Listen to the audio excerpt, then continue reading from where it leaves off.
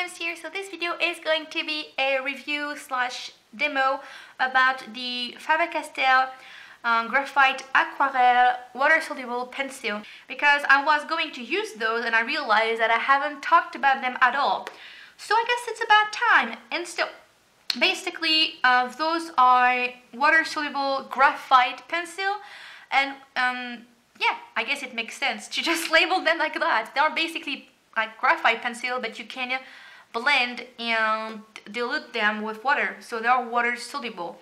And I believe that they are made mainly for sketching or like little studies, but also I think it's quite interesting to have those as like an under painting type of sketch or something like that, because I've used them before in my Atlantis artwork, and I don't know if you can really tell on the video, but I have sketched on the paper and then I went straight with like a water brush like this one, and I blended everything and it made the lines disappear and the sketch disappeared, and then I was able to lay my colors on top without having to line my work with like a type of waterproof liner like this.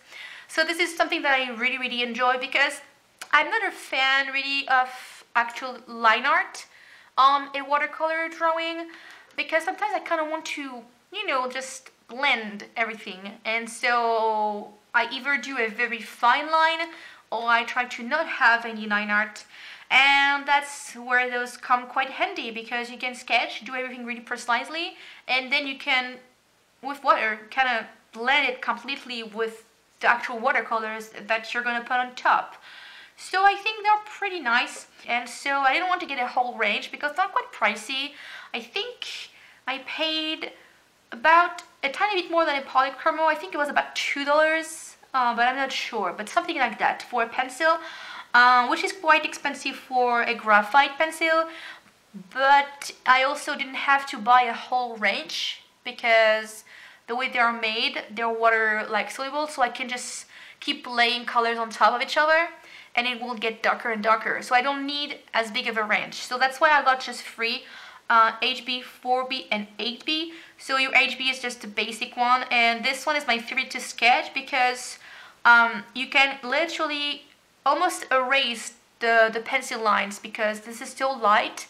Then when I had water on top, it disappears. So it's pretty cool for the basic sketch. And then those two are a little bit more harder to erase, but I guess it depends on the paper too.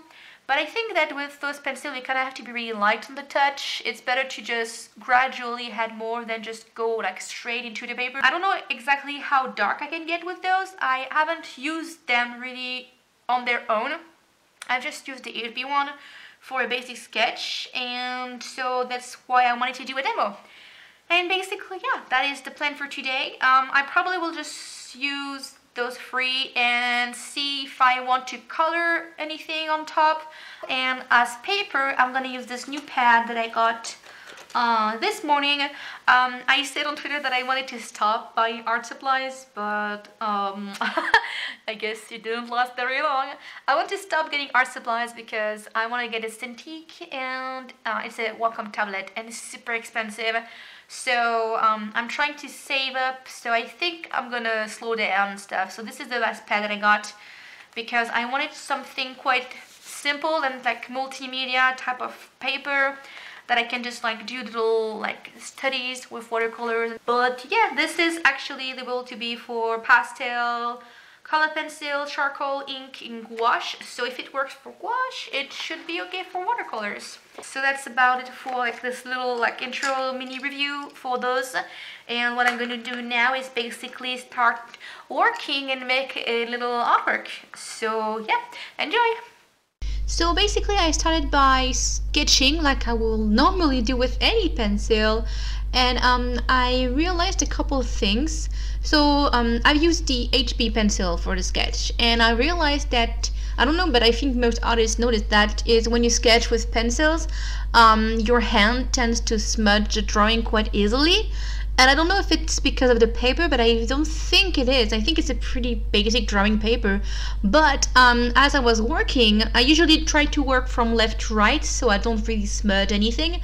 But I was coming back to the left side after, and I realized that I wasn't smudging anything. It is, I think, a specific type of graphite, and you can't actually blend it with regular like tissue paper or anything. You can't really smudge it.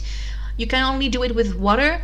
And I think that's actually pretty cool, because I hate when my sketches are super dirty and everything, because I smudge it with my hand and my arm.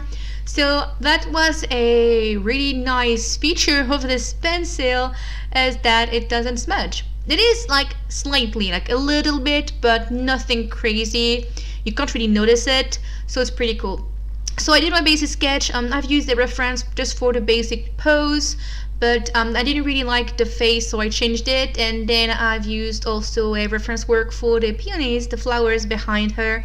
And I was like, you know what, like, no basic girl, let's just do an elf, because why not?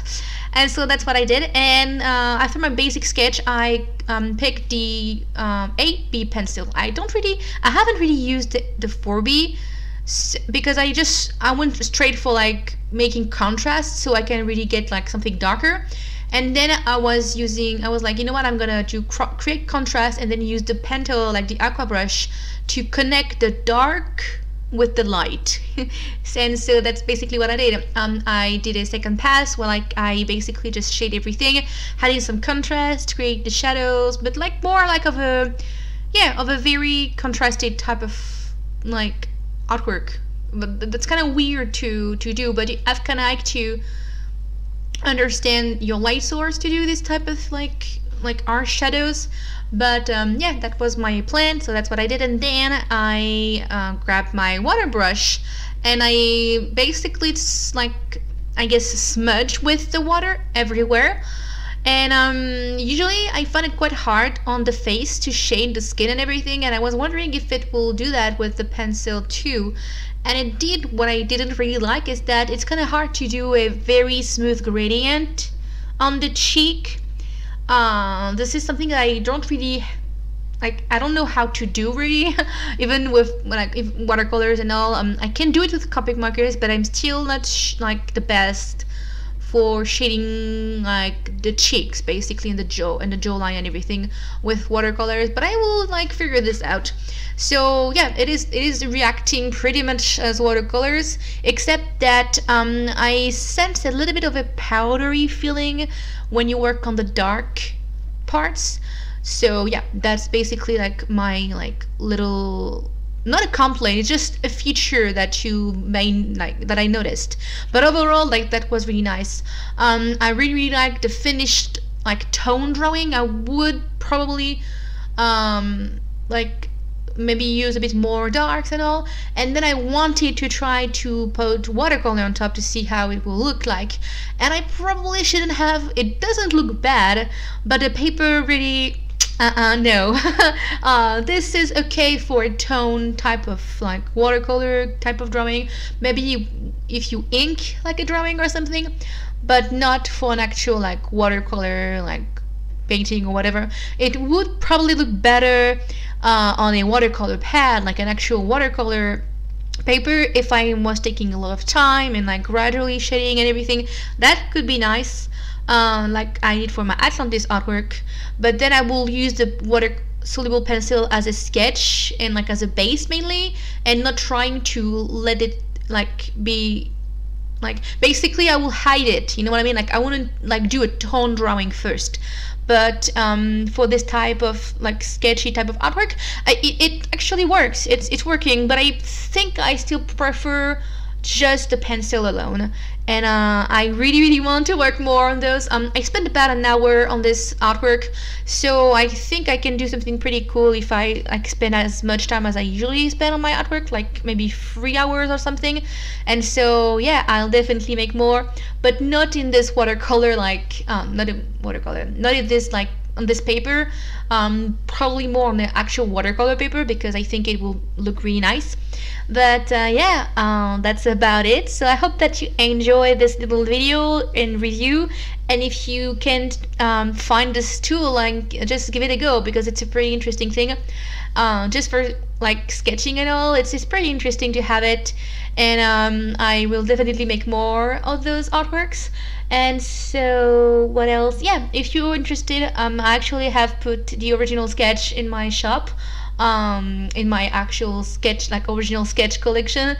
And no prints, because it's just a basic type of like sketch, colored sketch, so no prints for that.